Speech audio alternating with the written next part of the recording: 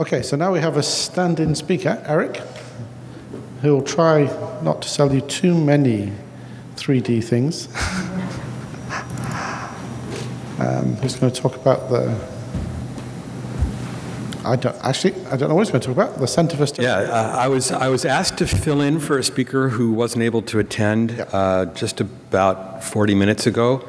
Yep. I have a PowerPoint that I just built on my phone. Amazingly, you can do it. And you will need 3D glasses. I actually have some 3D in this presentation. We're not going to start with 3D, though. We're going to start with a little bit of 2D. A little bit of background. My name is Eric Kurland. I founded a nonprofit organization called 3D Space, the Center for Stereoscopic Photography, Art, Cinema, and Education. It is a nonprofit dedicated to the art, science, and history of stereoscopic 3D, everything from the origins in the late 1830s to the latest virtual reality technologies and all of the 3D movies, comic books, auto stereo displays, everything that has come in between in the last 175 or so years. About a year and a half ago, 3D Space opened a museum in Los Angeles.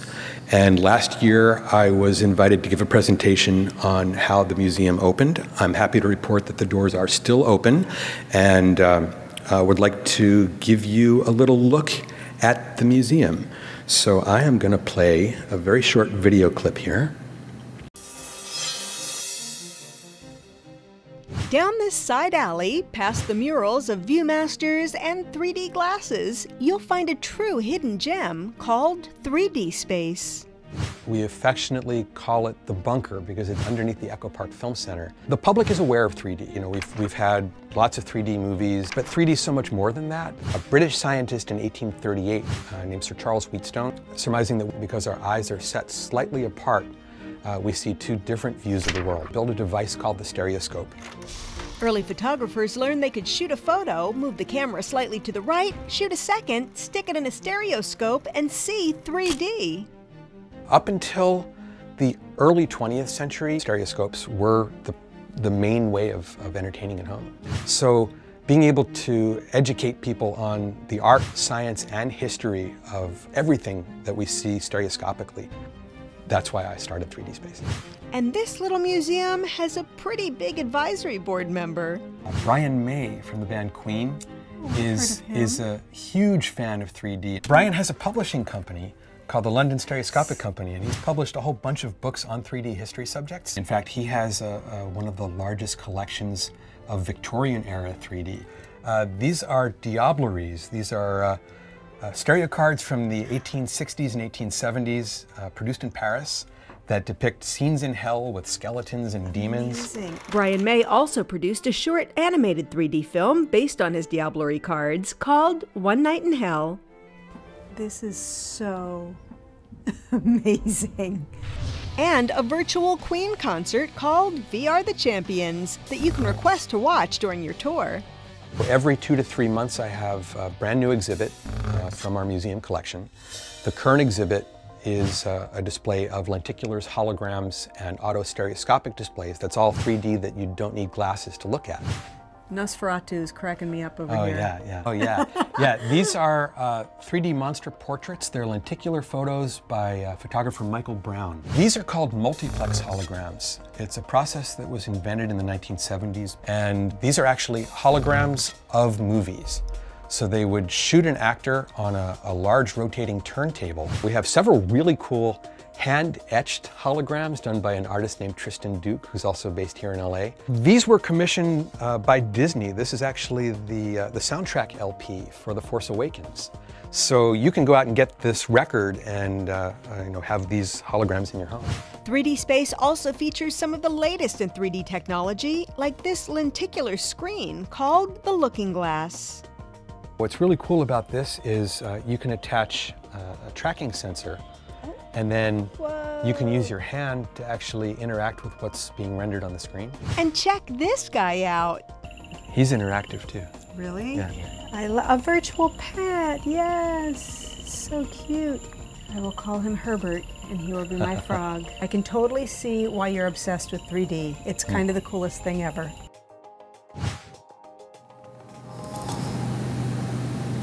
So that was a segment that aired on the Los Angeles ABC affiliate on a program called Eye on LA. They've been running that periodically every couple of months, and it's been great having people come to the museum. Now that was the exhibit that we had on display at the beginning of 2019. In mid-2019, we introduced a new exhibit to the space called Not Just a Kid's Toy, on the 80-year history of the Viewmaster from 1939 to the present. In the exhibit, we have a number of Viewmasters on display, and people are invited to come down and take a look at vintage views, new views. We've even created some new Viewmaster reels from digital stereo pairs using the company Image 3D based in Portland. And I have that viewer with me. I'll have it at the demonstration session tonight if you'd like to see it. Something else that we have embarked on, Alicia Benoit sponsored an initiative to launch National 3D Day. This will be a day that everyone in the worldwide 3D community can promote and celebrate 3D to the world. It will take place on the third day of the third week of the third month. That means that this year it is Tuesday, March 17th. So when you celebrate St. Patrick's Day, you can also celebrate 3D. You can talk to Alicia or myself at any point to get more information about things that you can do to promote 3D yourself. This is probably a good time to put on your 3D glasses, and we will switch over. Something else that I've been doing to help promote the history of 3D, I've been working with the estate of silent filmmaker Harold Lloyd. He was an avid stereo realist photographer from 1947 until 1971, took over 250,000 3D photos, and I've been privileged to work with Suzanne Lloyd, Harold's granddaughter, to put together programs of Harold's material. What I'm going to show you here is a piece that we recorded that's going to be released on the 3D Rarities 2 Blu-ray coming out next month. So we can roll that. Hi, I'm Suzanne Lloyd, and I am so honored to be able to present my grandfather Harold Lloyd's fabulous 3D stereo slides. These are an accumulation of a library that he shot between 1947 and 1971, and he shot a little over 200,000 photographs on Kodachrome. So let's start this adventure. Here we have Harold with his stereo realist camera on a tripod, and obviously he's in Tennessee. Russ Meyer, Harold's dear friend, gave him a stereo realist camera in 1947 and said, "Hey, why don't you take this camera, Harold, and start shooting around your home," which was, as we see here, Green Acres. And of course, he's playing with a light meter, and his favorite model was my grandmother, who was also his leading lady in his films, Mildred Davis. And here's someone that I know quite well, because that's me. And I was his next model. His third favorite model at Green Acres would be one of our beloved pets. Here's Harold with his Cocker Spaniel, Nicky. He doesn't look too happy in this photograph. I thought maybe you'd enjoy seeing, as we fondly called it at the house, his chaos room. And this is where Harold kept and edited and produced his 3D shows. And this was a very magical place for him because he could relive all his adventures and travels and family affairs by putting his slides on a light board or looking at them through a viewer. Well, Harold loved beautiful women, and he was asked a lot of the times to judge beauty pageants. And this beauty pageant was taken down at Venice Beach in the early 50s. And while you're at the beach, why not go to the seashore and find a gorgeous mermaid? This beautiful girl was part of a collection of nudes that Harold shot. And most of the models were Playboy bunnies. This was shot at Paradise Beach in Malibu, California. Well, travels around the world begin with Harold here in São Paulo de Vence. And I was very privileged to be able to travel with him, along with my little poodle, Pepper. Harold had a great eye for the look, the symmetry, and the complete composition of a film. And the special part about this little picture is I love in the right-hand corner is the Kodak sign for selling Kodak film. Harold loved looking at people and the reality of places. And this shot is one of my favorites because it's like the gondoliers in Venice, just having a day of waiting for the tourists and having a few tales of their own to be said right by their gondolas. The Café Society in Paris never looked better. This was shot down the Champs-Élysées in 1958. And the Café Fourcroy is still there with the vibrant canopies in scarlet red. Harold was intrigued with people's faces, and this gentleman that he shot at the Acropolis in Greece really tells us of a very interesting and hardy life. This is Giza in the Egyptian desert, a wonderful shot of the pyramids, with a very happy camel who seems to just love his owner, and a very handsome-looking Arab, a young Omar Sharif on the deserts. Another study of what Harold loved about looking at people. 3 little children in the streets of Hong Kong in the early 60s. They obviously look like they're just coming back from school, and Harold ran into them right on the street. But such a capture of youth at that time. This is a boat person from Bangkok who's working the rivers as his trade. Harold loved going out into the fields or up into the mountains or going anywhere where he could pick up rural shots and true shots of homelands of all different countries. This is a lovely shot in Monument Valley with the sweetest little girl holding her little lamb and the flock with her mother looking on. This is such a beautiful, true spirit of Americana. Well, when you're a movie star known for doing films on high buildings and out on ledges, you have to jump into the picture now and then. And here's Harold overlooking the Grand Canyon, taking a big chance. And because Harold was a celebrity, he had some different celebrity friends he used to just hang with. And then one of his dearest friends is Sterling Holloway. And they're at the LA Open at the Riviera Golf Course in Pacific Palisades in California. Well, cheers to everyone. And this happens to be Harold as father of the bride. And he has just given away his eldest daughter, Gloria, who happens to be my mom. And this is at her wedding in September of 1950.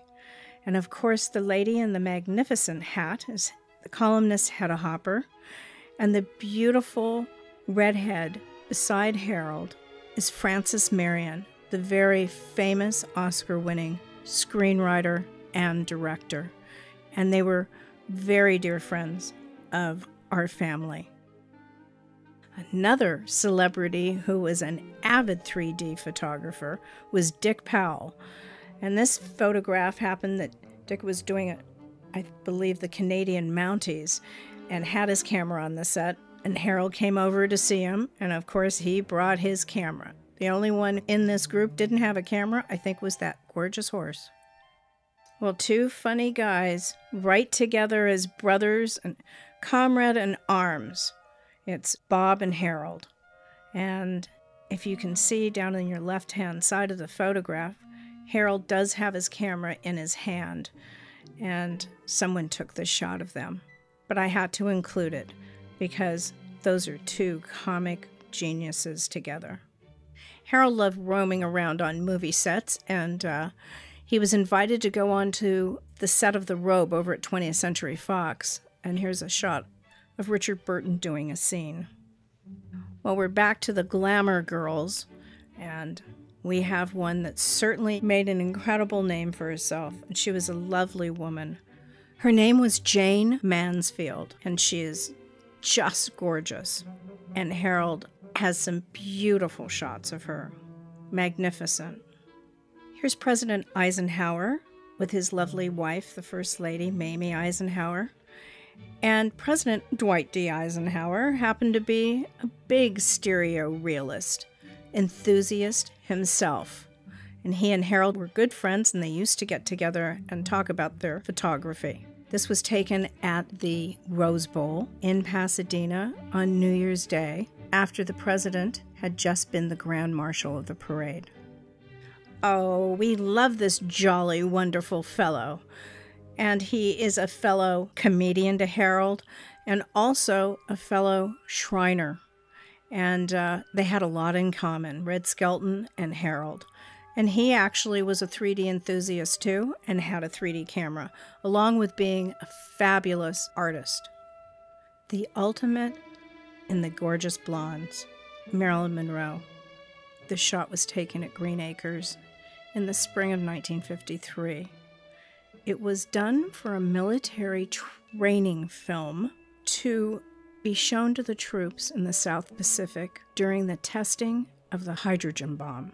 And in this training film, Marilyn asked the troops to please be very careful and not say anything to their family or friends. And she keeps repeating, "I hate careless men." This was done undercover at Green Acres. It was photographed by the Lookout Mountain Laboratories, which was run by the government to do military films. And Marilyn and Harold were both very involved in this project and worked on it together.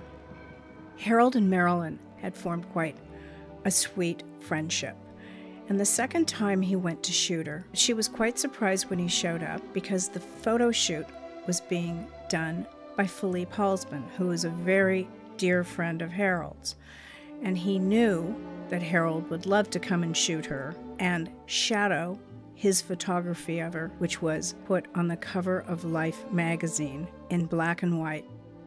So this photograph shows you Marilyn in 3D and in color. And now, this final photograph is not in 3D. It's actually a photo of Harold doing an advertisement for the Stereo Realist camera. He was their spokesman for a number of years.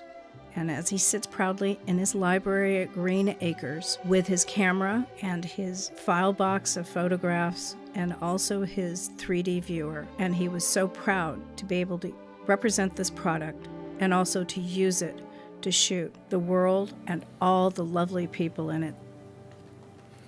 So I hope you enjoyed that. My time is short, but I have one last thing I'd like to show you. It's very quick. I would like to tell you about a very recent project that has been underway. I've been invited by the Conservation Department at the Getty Center into their radiology lab to determine how we can do stereoscopic X-rays of sculptures and other pieces in the museum collection. So first off, I'd like to thank the people from the Getty Center who invited me there, and in particular Todd Swanson, who's here in the room and has given me permission to show you these X-rays. So what I'm about to show you is a piece of plaster sculpture that in the radiology lab at the Getty, it was placed on a computer-controlled turntable, and X-rays were taken at 5-degree intervals. I've done a frame offset to create stereo pairs from it, and if you put on your 3D glasses, let's take a look at a 3D X-ray of a sculpture.